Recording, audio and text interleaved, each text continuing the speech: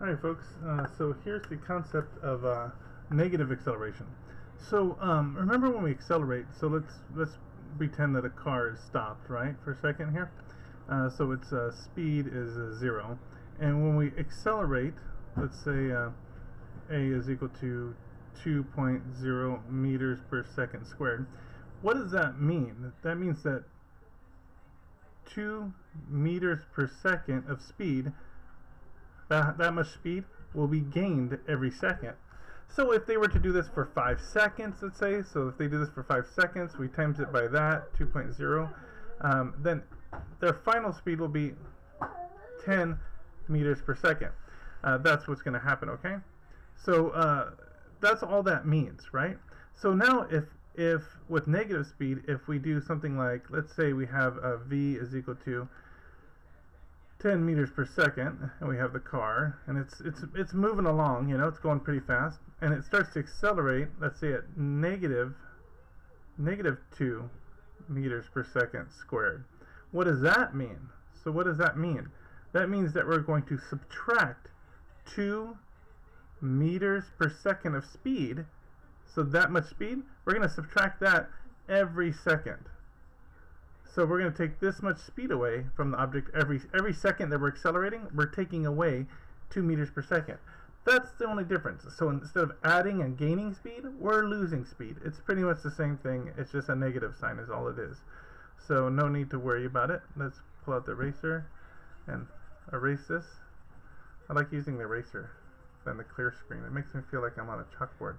Alright, so let's get the pencil out and let's solve this problem.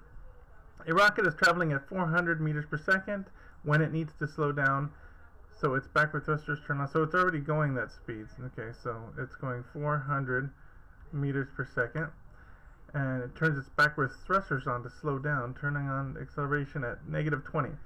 Now, if they didn't, there's physics problems where they don't tell you the negative, and you have to put the negative on it. Okay, I'm going to try not to do that to you, but you would know because you're like, a rocket's traveling at 400 when it needs to slow down, and so if it's going to slow down, it's going to have to use whatever acceleration it does. It has to be negative. I'm putting it in the problem. I'll try to do that all the time. Is just put a negative for you so that you can understand that. But there are problems that don't tell you that. So there's the acceleration, but it's negative. Let's get that negative in there. And it does it for 10 seconds, so we have a time, 10 seconds. And what do they want to know? How much distance did it travel during those 10 seconds? So they want to know the displacement during that time. And of course, we do have that equation right here that has all of that stuff. It's the only one that has all of it. So if we put in the delta x, let's put in delta x. Oh, actually delta x is nice because we don't know it, and this equation already solves for it, which is nice. We don't even need to do any algebra, really. We just need to do some adding and stuff like that. Initial velocity, 400 times the time, 10 seconds, plus, because remember the equation looks like this. I'll write it out here so you have it in front. You take the original speed times the time, and then we're going to add 1/2 times whatever it accelerates at times the time squared. So we're going to times it by add the 1/2 times the a, we'll say negative 20, and then t is 10, but it's squared, right? So it's a 10 right there, and that's squared.